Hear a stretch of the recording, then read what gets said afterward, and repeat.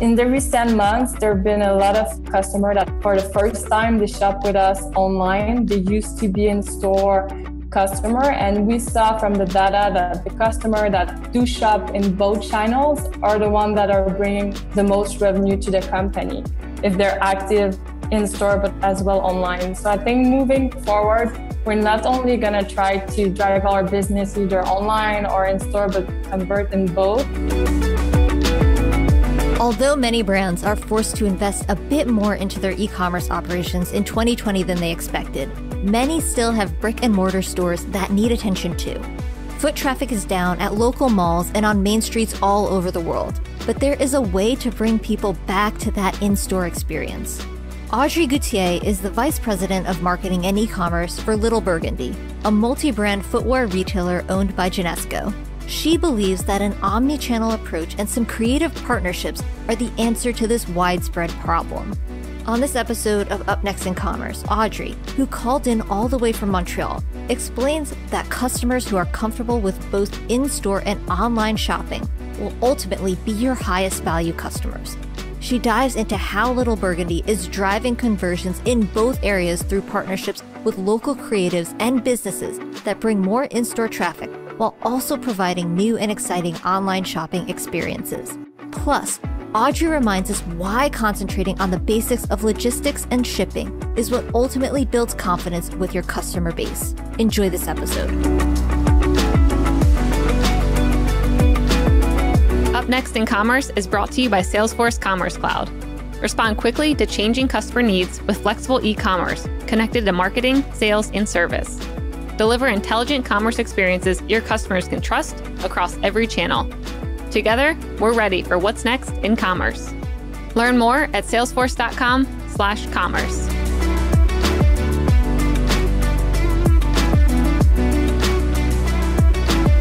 Welcome back to another episode of Up Next in Commerce. I'm your host, Stephanie Postles, co-founder of Mission.org. Today on the show, we have Audrey Gauthier, the Vice President of Marketing and E-commerce for the Little Burgundy division of Genesco. Audrey, welcome. Hi, thank you. Thanks for coming on the show. Yeah, sure, my pleasure.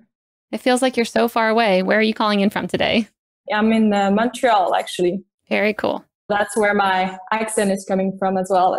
I love it. Are you guys opening up your retail stores with Little Burgundy, or are you still strictly working from home? Yeah, so we open up the office in Montreal, actually. We're allowed to have like 25% of the employees working from the office. So we kind of manage a calendar for people that want to go back to working from the office, but also like everyone can actually work from home if they prefer as well. Very cool. So before we dive into Little Burgundy, I wanted to go through your background a bit. I saw that you've worked in the world of e-commerce for about a decade, and I wanted to hear what drew you to e-commerce and a little bit about your journey. Yeah, sure. So, I first started my career after a master in administration. At the beginning, after my studies, I really wanted to work for an ad agency, but just like after interviews, it got me really in the retail world. So I started for La Vie en Rose, which is also a Canadian-based retailer out of Montreal. It's a lingerie retailer. Could be similar at a smaller case to Victoria's Secret.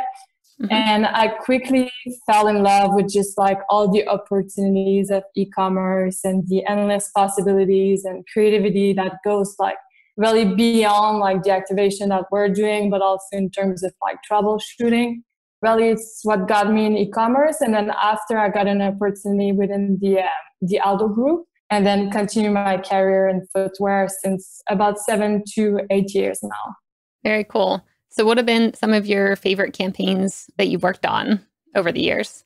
So one of my favorite campaign was actually the first time we shot abroad. So we went to Mexico City and worked with like combination of talents that we brought with us from Montreal and some others that were local based. So that was just an amazing experience to be able to shoot abroad for a campaign that was like going to live both in store and also on the digital side. So really exciting.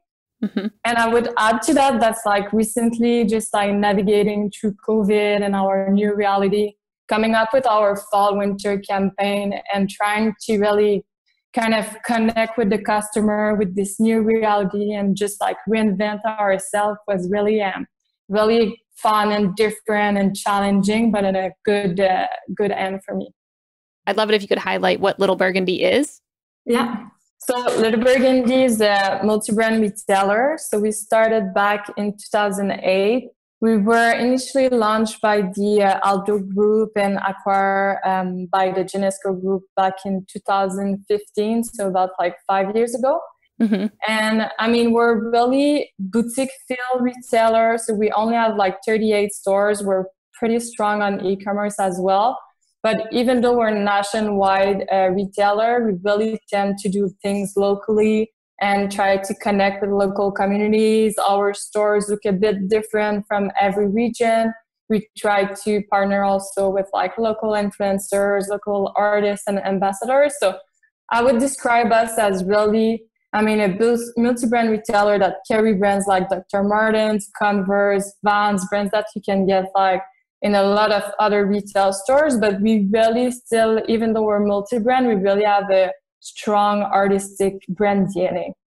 That's great. So when it comes to forming partnerships with the local talent or the artists, how do you guys approach that? Because I think that is really important when you're walking into a really fun, nice shoe store. You've got good music going, you've got good art around, but how do you guys think about finding new artists or finding people that are a good fit?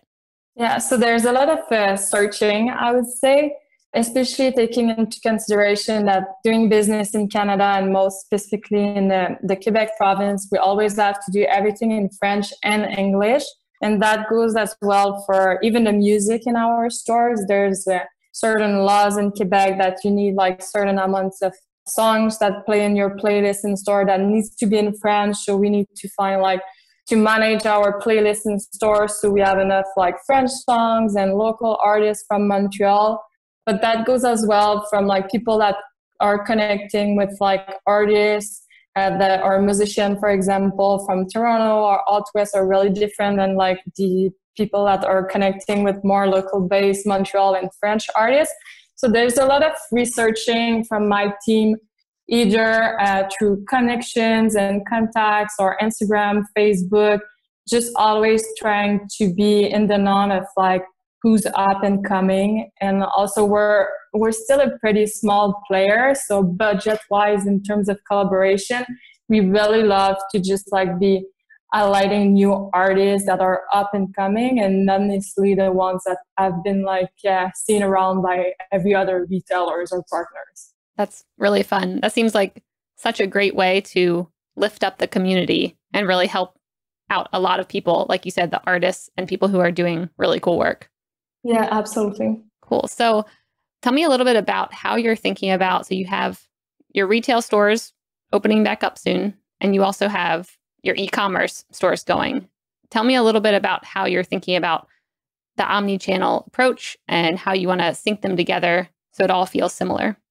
I see really that like, regardless of the channel, we really need to provide the very best experience we can to our customer. In the recent months, there have been a lot of like customer that for the first time they shop with us online. They used to be like in-store customer, and we saw from the data that the customer that do shop in both channels are the ones that are bringing like the most revenue to the company if they're active like in-store but as well online. So I think moving forward, we're not only going to try to drive our business either online or in store, but really have them like convert in both. And some initiative in regards to that for us on our end will be solution like we call BOPIS, for example. So you buy it online and then you can go within the next hour in your favorite shop and just pick it up and like maybe spend a bit less time in store. But at least it's reserved, it's for you, you know, like you can try your size, especially in footwear, because it could be quite tricky in terms of size. Mm-hmm. So you can go in store, have that experience, but it's more like fast and easy because you've done your pre-shopping online, you reserve your item, you know it's waiting in store for you. The sales associate is there to maybe offer you alternative product if that doesn't work for you. So I think all that omni-channel experience and improving both the in-store but as well the online is going to be key. Same thing with just the shipping and return as well. So, I mean, if you decide to go in store, try the product, we don't have it, we currently order it for you, and then it can be delivered to either the store or your home. But we need to do a better job at just like shipping faster, same day delivery without pain, returning it like the way you want, either in store or to a delivery location, without any cost, without any kind of trouble to go through, or you don't have to call customer service. So I think on the logistic end, that's where we're actually going to win in the upcoming years of e-commerce. I love that. Yeah, I saw on your website that it said you could return a shoe within 365 days. Is that right? Yeah, exactly. So that's something we always been actually doing with Genesco. The only thing is we've never really been like pushing it. So through COVID and the closure of our stores, that was the type of messaging that we were putting like up front of the customer just to reassure them in their process, especially for the new digital customer that were used to maybe buy in store and become more comfortable with returning in store the next week or within the next 2 weeks. Yeah, I think that's so important to get someone to feel like there is no risk with buying if you can get it back to in a year. How are you thinking about, it sounds like such a good idea to have people come back in store so they can get comfortable with the experience and get a part, of the in-person experience that you guys have built up. So how are you thinking about other ways to drive them in the store that maybe isn't competing with the free shipping? Because it seems like it'd be hard to want to go in store if I know that I could buy something online and ship it back for free for a whole year. Yeah, it's been an ongoing question, to be honest, since we've been reopening our stores. I mean, traffic has been, even prior to COVID, it was a little bit like down in malls, and it was like already hard to get customers to actually go in store. Our job is even like tougher in terms of like really just increasing that traffic and really making sure that the customer do shop as well in store. So we're looking at doing like special launches, special partnership as well. I think a good way of like winning, especially in tough situation like we are, is doing like partnership maybe with other retailers. We've recently done a partnership as well with RBC Bank in Canada. Mm-hmm. So that was a way to get new customers. I mean, downtown is pretty much still dead for us in Montreal as well as Toronto. The traffic has significantly decreased overall, not just in shops, but in restaurants and bars and every places. But for the ones that are still going downtown, to maybe like give a special promotion that they can get on their lunch break or something like that. So we're really just trying to work more closely with like other retailers, other partners, the malls also itself, or if it's a street store, to work with like the neighborhood of like that store to find like partnership and ways that we can like all together bring more traffic to our stores. Very cool. So what kind of launches or partnerships are you seeing success with right now? What kind of things are you trying out that are working? Yeah, so the RBC partnership that we've done, so it was basically giving like an exclusive offer to the RBC Bank members. So it was successful in the way that it brought a lot of new customers to Little Burgundy, and there were also like high value customers that were spending more than average. So in a time where business is tough, definitely that was a good win for us. Another one is like we have the student price card in Canada, which is basically, it's called SPC, and it's giving like discount to members of SPC when they're a student, and could be applicable in multiple retail locations. So that's another way that like other partnership that we're seeing, that it doesn't change the entire business, but it does add up at the end with multiple type of partnership like this. And I think another good way of like winning is working closer definitely with the malls, because we're at the end of the day, we're in the same boat. We're all seeing like the decrease of traffic and difficult business. So I think we need tighter communication with the malls and partnership. If they're doing an event, to really involve the retailers as well.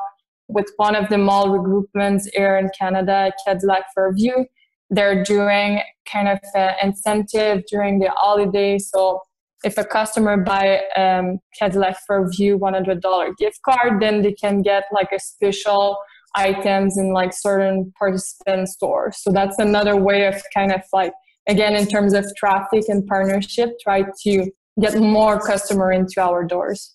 Yeah, that seems like definitely the way of the future, is figuring out how to partner with people who are around you to create really good experiences. Yeah, it seems very smart. Are there any metrics that you pay attention to when you're forming these partnerships and these spatial launches? So as I was saying, like with RBC, the average order value, the revenue is bringing, but also in terms of long-term, are they staying customer? The acquisition that we're doing through that partnership, are they going to redo a purchase in the next 6 months, in the next year? Or that was really just a one-time to get the promotion, so it's a little bit less valuable for us. Mm-hmm. So these are definitely metrics that we're paying attention. That's great. So how do you keep customers coming back? Because there are so many shoe stores, so many competitors out there. How do you engage with your customers in a way that keeps you top of mind? Yeah, good question. And definitely a good challenge being a multi-brand retailer, and with also increasing competition in terms of like just the offer out there with the multiple retailers and also like big players, even from the States, that are coming in. So, I mean, for us, a good thing we've always been, I think we've always been good at is showcasing the product in a different way that our competition does, but also that even the brands are doing themselves.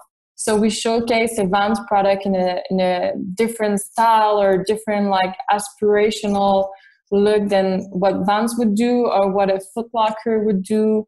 So I think that's one of our advantage, because it seems to work with our customer. And from like previous survey or focus group that we've done in the past, they always say that like Little Burgundy, we do things differently, but in a good way. Like we succeed to stand out, even though we're not the biggest player, and even though we don't carry all the product, but we have the reputation of carrying like a good selection of product. Like if you want a footwear that you know is on trend, it's maybe not the most fashion forward that you would see on a red carpet, but at the same time, it's a safe choice in terms of like being on trend, being one step ahead of maybe the core people, but at the same time, still being affordable price. So we kind of like are in a good position in terms of like our offer and how we present it. Yep. I think that's a good space to play in, because who really wants to wear the red carpet stuff anyways? Most of that looks a little crazy. So on your website, you mentioned that you have a magazine that goes out every season. Tell me a little bit about that. Yeah. So our magazine, we actually launched it since the very beginning of Little Burgundy. And it's always been kind of like at the heart of like who we are. And like, I remember when we were part of Aldo, like everyone wanted to work for the Little Burgundy division, because it was like with our magazine and all our artistic direction, we were doing like things like always a bit more edgy. And that was just a really good vehicle for our brand DNA and to show Little Burgundy again, like differently than other vintage brand retailers. And that being said, like about 3 seasons ago, we stopped doing like the printed magazine and really went more with digital version. So we still do those strong like artistic direction, like campaign every single season, and we create like a specific theme for a season where we're gonna like do articles and work with like artists, etc. So similar content with what we would have done for the magazine, but we're really doing it more for the digital. So assets are optimized for digital. We're doing like more video content as well. We're uploading articles on the website. So we move away from the printed magazine basically because of like the cost of printing, but also we're just like able to track a better return on investment with everything we're doing online. So it's been a tough decision when we first stopped the magazine because it's been like part of our DNA and the heritage of Little Burgundy. Even in the office, we have like all our covers of the magazine that are showcased like in the hallway. So we've all been super proud of it, but like just like with the world changing, we took like more the digital direction in terms of content. And I'm not saying that we're never going to go back to a print version of the magazine, but for now, we're really more focusing on still creating like good content exclusive to Little Burgundy that has always like a really defined angle, but we're really optimizing that content more on the digital side. Yeah. So to dive in a little deeper on the digital magazine aspect, what kind of engagement are you seeing on that? Like when you send it, I'm guessing through your email or wherever else, like how many people or how many of your customers engage with it and read the entire thing? Yeah, so we split it. It's not a magazine like it used to be, like a full issue. So it's more we're kind of like releasing content as we go throughout the season. So it's more going to be through blog article and just like a newsletter that is more informational. But it's not like in a format of like a full magazine, like page 1, 2, 3, etc.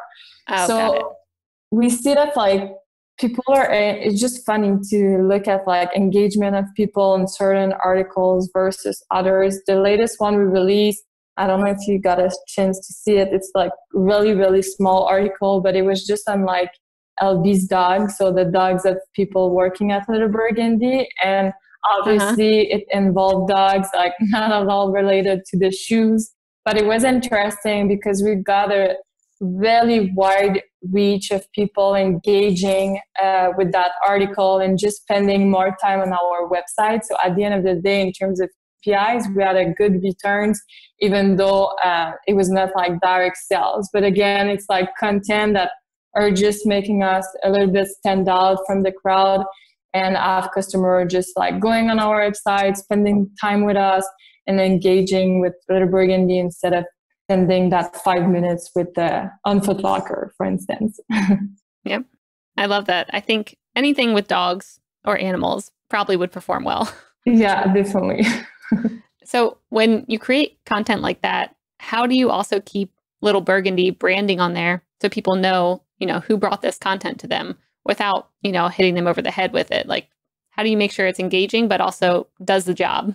Yeah, so in terms of like letting the customer know that it's from Little Burgundy and this content that is brought to us through, let's say, paid advertising ads or ad on Facebook or Instagram, like that's why we really like launch campaigns that are very different, that are very like LB driven, that are a little bit more edgy than what you would see like maybe another retailer medium. So we're really trying to have our ads running, but really with a strong artistic direction. So if you see a Blondstone ad on your Instagram and then you see a similar ads with the same background or the same artistic direction, but for Vans on your Facebook, you can still relate that it's probably from Little Burgundy just because of like the artistic directions. But it's really important for us, and I think it's one of our strengths as a multi-brand retailer to be able to tell a story through our blog, our newsletter,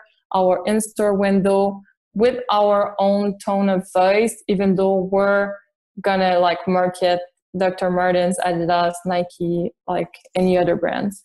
So when previously you were owned by Aldo, and then in 2015, Genesco acquired you, which is an American brand. What did that change look like? Did you have to change your tone of voice or your design, or were there no changes at all?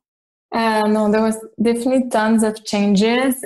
And it's been a big journey because, I mean, you're detaching a business that was already very tightly attached to another business, and then you're reattaching it to another like strong structure. So it's been a couple of years actually just going through that process and being able to like be fully running on new platforms.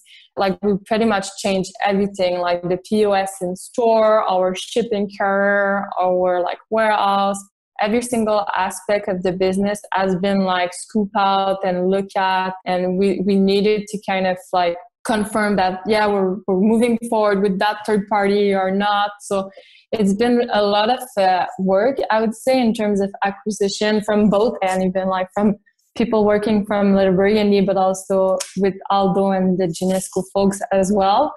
In terms of business, I feel really fortunate that it's actually Genesco who acquired us. In terms of like they're a multi-brand, their expertise in retail, they've been around for ages. And being part of like the Journeys family, they're like a multi-brand retailer as well as us, while Aldo was like a first cost business. So we were always a little bit like the outsider within that structure.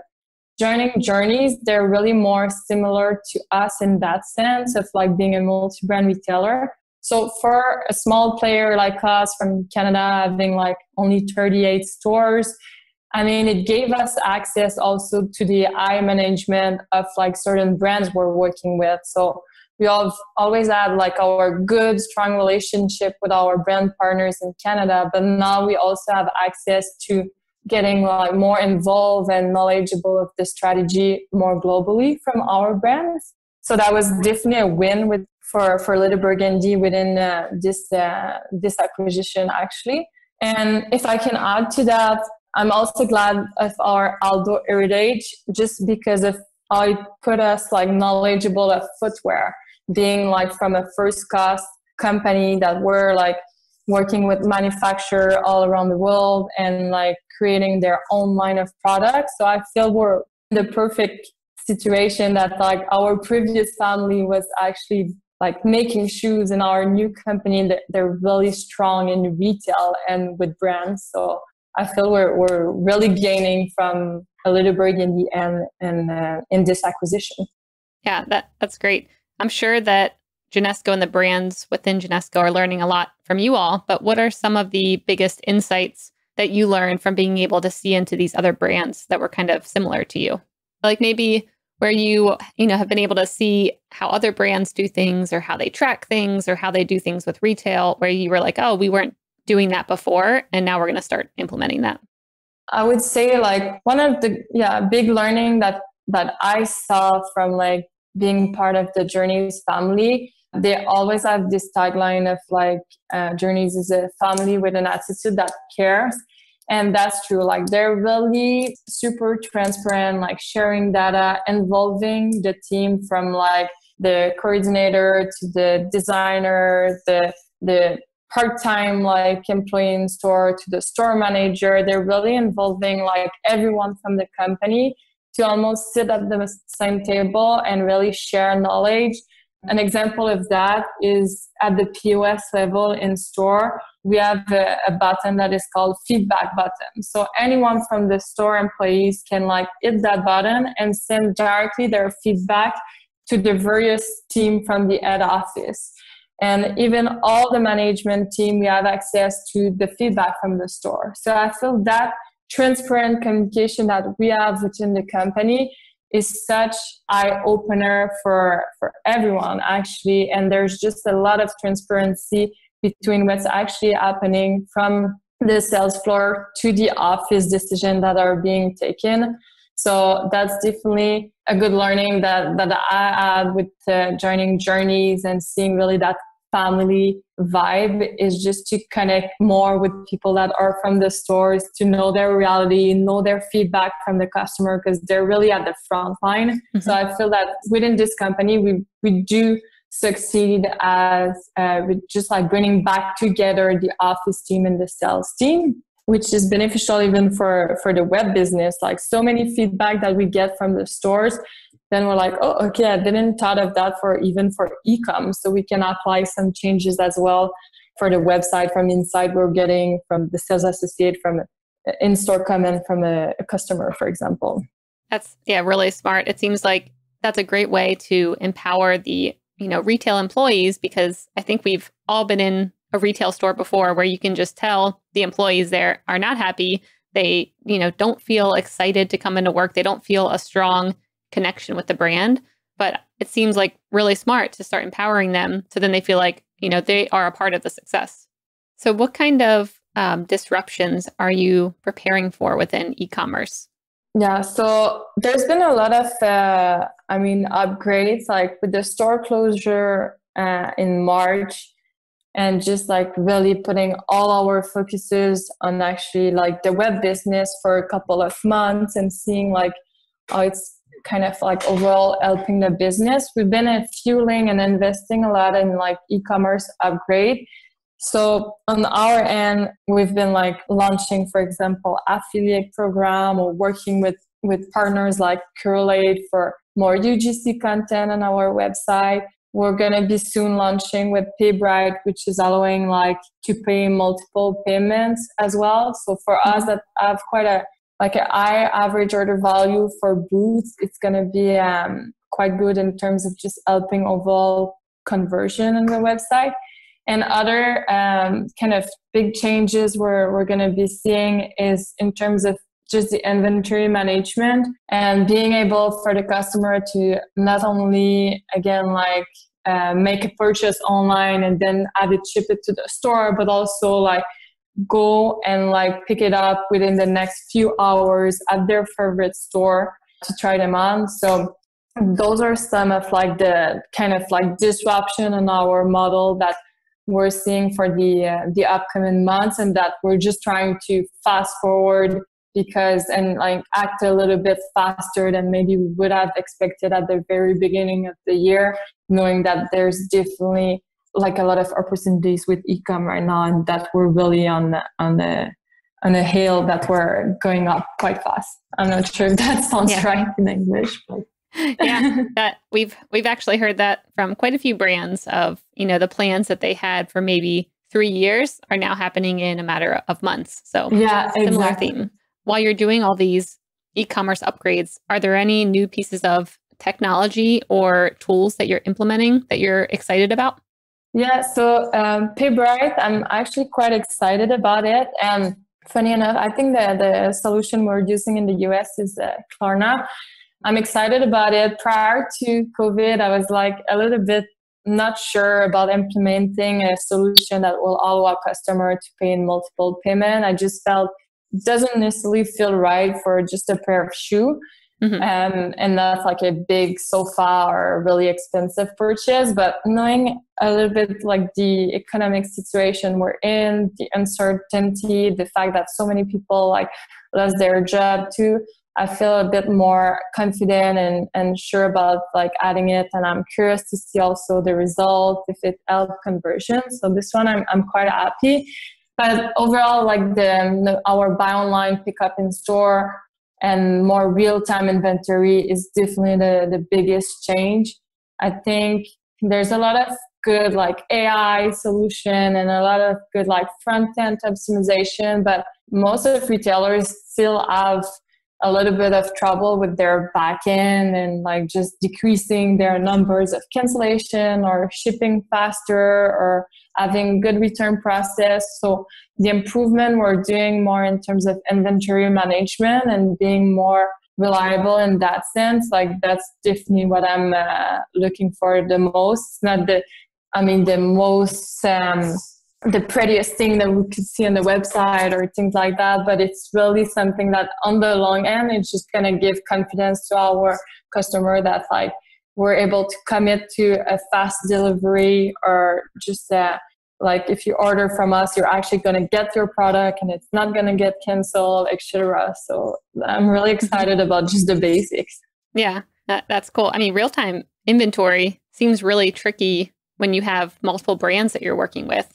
Yeah, but at the same time, we own the inventory and it's being like either shipped from the stores or the warehouse. Mm-hmm. So it makes it a bit easier to manage. All right. So I'm going to shift us over to a lightning round. So the lightning round brought to you by Salesforce Commerce Cloud. This is where I'm going to ask you a question and you have a minute or less to answer. Are you ready, Audrey? Yeah, I think. What's up next on your reading list? Next on my reading list is a book from Margaret Atwood that I've been looking at for ages and just didn't took the time to read it. I was always reading something else. So it's called in French, La Servante Écarlate.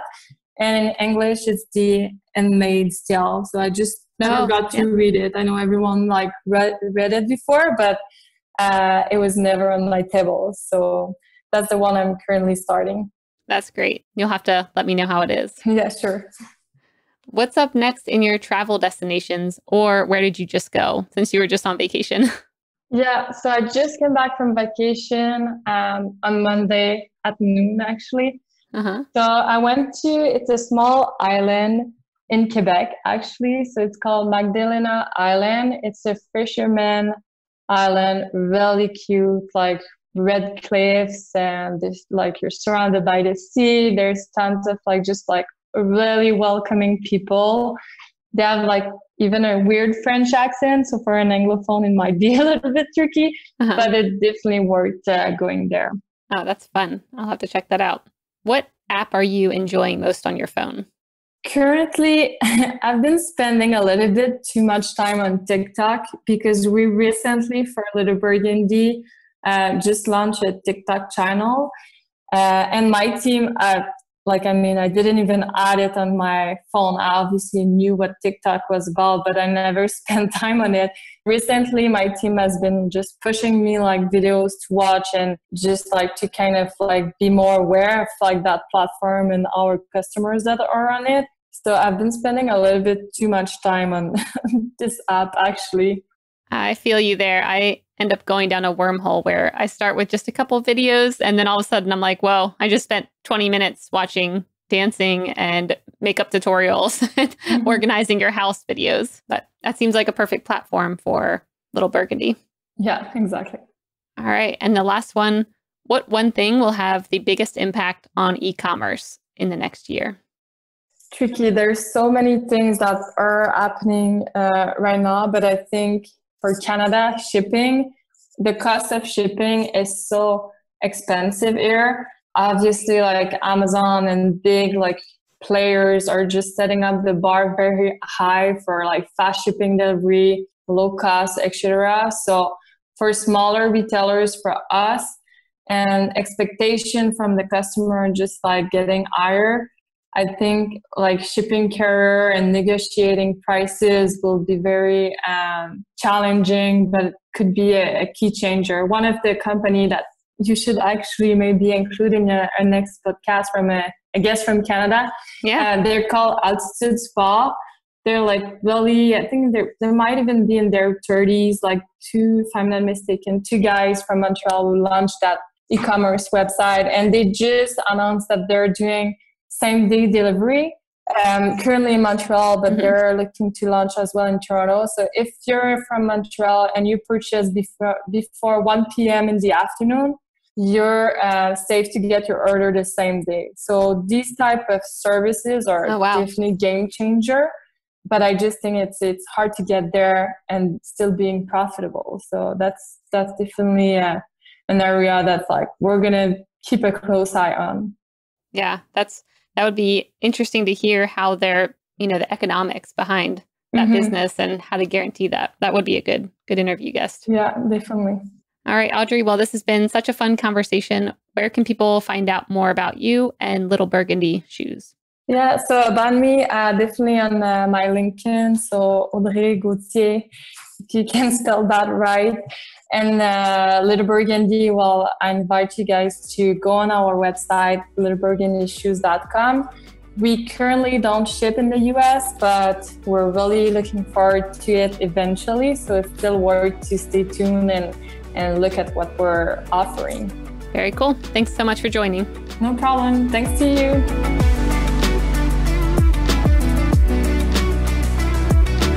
Up Next in Commerce is brought to you by Salesforce Commerce Cloud and created by the team at mission.org.